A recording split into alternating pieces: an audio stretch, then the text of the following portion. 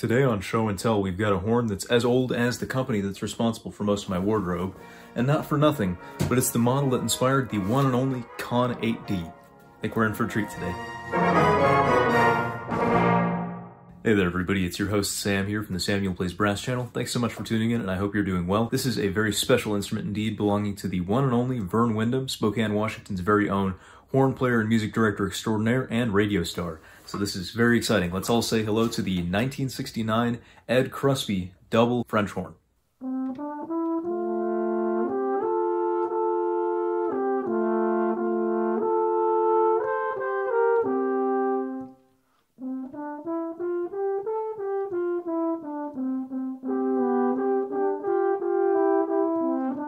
Most serious hornists will be familiar with what we call a Kruspe rap. It's a specific style in which the French horn is designed with valves 1, 2, 3, and 4 being tucked to the left and up of the first valve. It's a fairly common style. You see it on Con 8Ds, as I mentioned, and Holton 179s. Those are two of the best-selling professional French horns out there. The Con 6D I had before, and even the Holton 378 I was borrowing before that.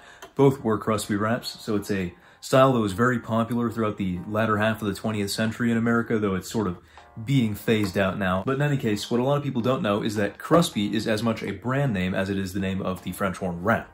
Ed Kruspe is the name of the manufacturer who made these brilliant old horns. And in fact, as far as I know, the Kruspe line is actually still in production today, which is pretty nuts. This model was all the rage back in 1969 when a starry-eyed young Vern Windham decided he wanted one, and he got one. This horn was at one point lacquered, but it's obviously shed the great majority of its skin. There are only very small vestiges of lacquer we can see left on it. And it's mostly yellow brass with some nickel silver highlights on these slide tubes here, valve casings, some of the ferrules, and the mouthpiece receiver. This is a true Euroshank mouthpiece receiver.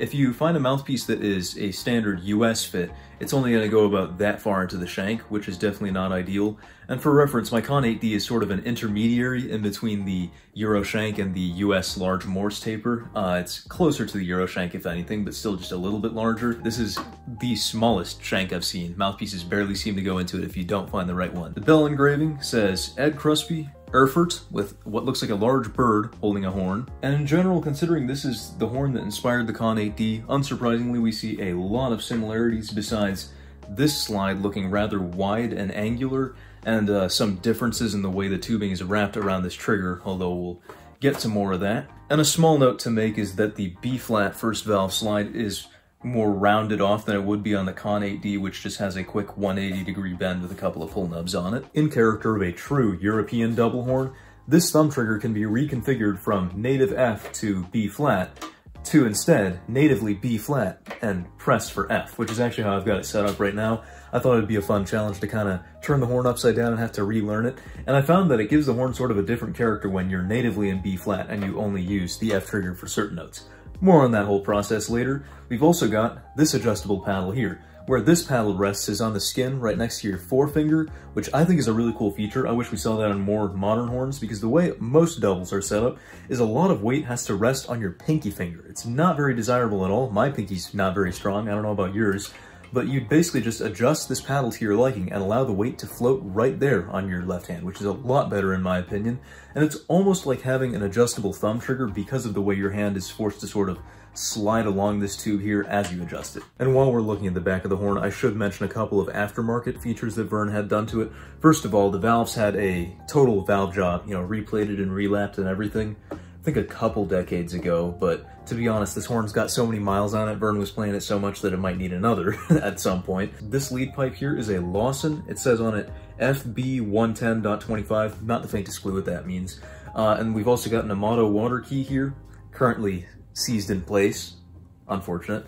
We've also had some custom patching work done here, so this horn's been through the mill a couple times, but, we've still got a really cool piece of history. In case the reversible thumb trigger enthralls you as much as it does me, we're going to spend some more time talking about that.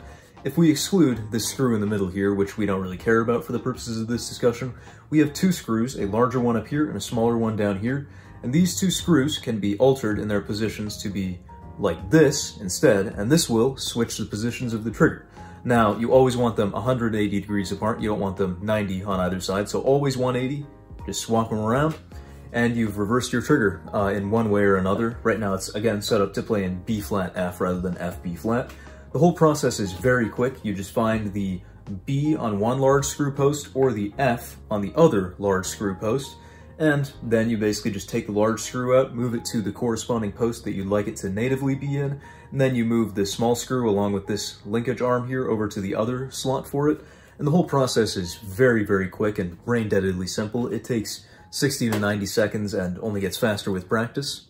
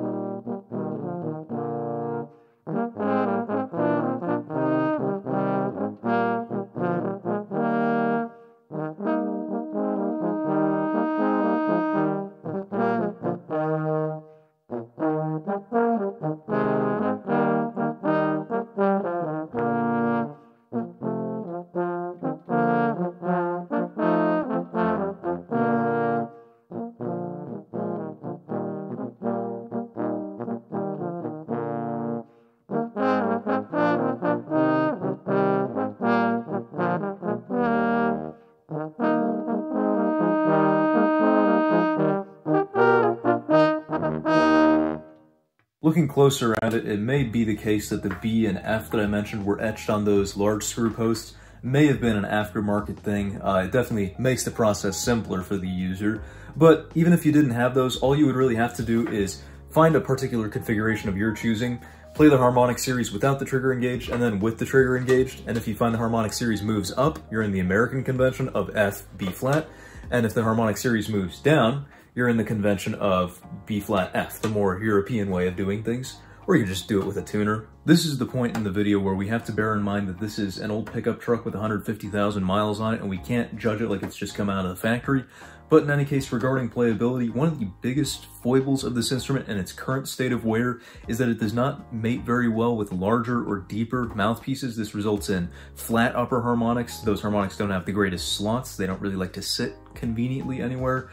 And the tone up there doesn't have a whole lot of vibrance, as you'll hear.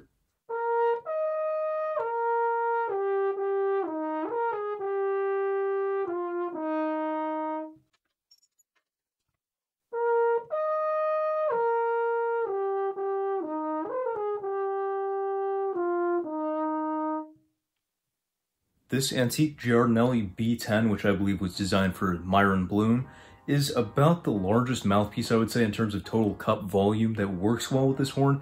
It's a very, very deep cup, but it's also coupled with what I would consider a fairly small internal diameter, and so it does fine on the horn, but there were certain mouthpieces of mine that I personally like to play on, such as a Schilke 32 or my US fitting Dennis Wick 4N, which definitely did not fit this shank here, that really just didn't perform optimally on this horn, and that's troublesome. One of the stronger aspects of this horn, though, in terms of tuning and whatnot, is the fact that the F slide was purposely a little bit short when Ed Kruspe designed it, and I think it wins out against the Con 8D in this respect, because my Con 8D's F slide has to be all the way in, and the F side is still flatter than the B flat slide.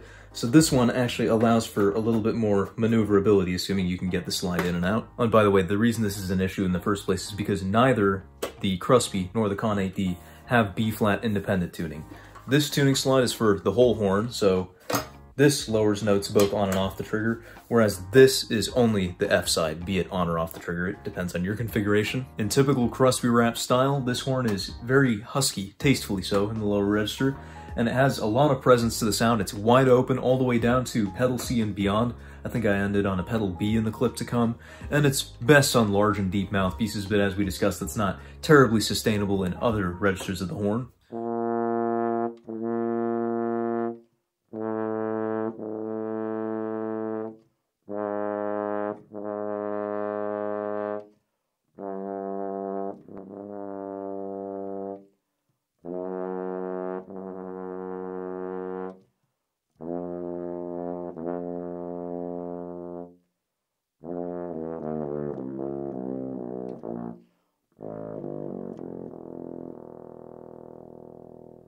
Overall, the B-flat and F sides of this horn are fairly even. Each has their own benefits and drawbacks, but neither terribly more so than the other. In the lower register, the B-flat side I think wins out a little bit for clarity, so even if I'm playing American horn, F, B-flat, I might do a little bit of trigger pressing in the lower register, whereas in the middle register, I think the F side wins out, so even if I'm playing European horn, B-flat, F, I might press the trigger for some of the stuff just barely below the staff or approaching the bottom of it. What I found really interesting about this horn is that for a Kruspe wrap, it is on the brighter side for sure. It's a lot brighter than my Con 8D, which is ironic because the Con 8D is all nickel, which is actually supposed to kind of harshen the sound a little bit, and the brass would actually be a rather mellower option, but this thing is still a fair bit brighter than the 8D. The trouble is it doesn't project terribly well due to its current condition, and so it's tough to kind of step on the gas with this horn and kind of make the sound light up in true Hollywood fashion, the way you've heard Con 8Ds do in the 1970s and 1980s. But to that end, I think it makes a good solo horn in smaller orchestra settings for things like classical literature or Baroque literature, especially when you've got it set up in B-flat F.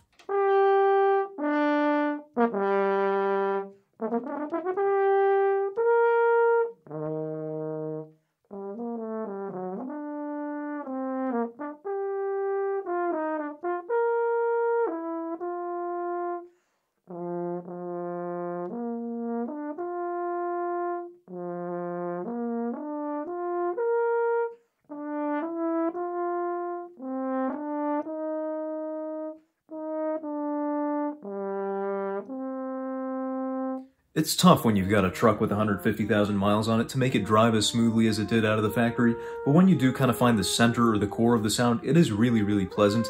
Even if it's on the brighter side, it's a soft and delicate sound if you try, and it does take some fidgeting with, but I really enjoy playing on it once I do find the center. In the end, although this horn isn't exactly the perfect fit for me and I have no way of telling if a new one would be, this is a really amazing time capsule. It's a real piece of brass history, and it is incredible to be able to hold in my hands the horn that inspired my favorite horn of all time thus far, the Con 8D. It's really been an awesome experience getting to know this horn and do this video. I'd like to thank Vern Wyndham, not only for letting me borrow the horn and do the video, but for being such a force for good in the community and inspiring so many people, myself included, in their own music making. If you enjoyed watching as much as I enjoyed putting this video together, check to make sure that you're actually subscribed to the Samuel Plays Brass channel. A lot of my viewers watch my videos all the time and actually don't realize that they're not subscribed. You can check out this chart here. Most of my viewers happen to not be subscribed. So hey, if that's you, no pressure or anything, but subscribing is a small gesture with a huge impact on the channel, and will keep you caught up to date with more time capsule episodes like this, if that's what you want to see. This has been Sam of Samuel Plays Brass reviewing the incredible 1969 Ed Kruspe double French horn, and until next time, we'll see you on the flip side. Thanks for watching, everybody. If you want to support the creation of bigger and better content on the Samuel Plays Brass channel, have your name featured right here, and a whole host of other perks and benefits, then please consider pledging your support at patreon.com/SamuelPlaysBrass. For now, you can find more videos in the end screen cards to my left.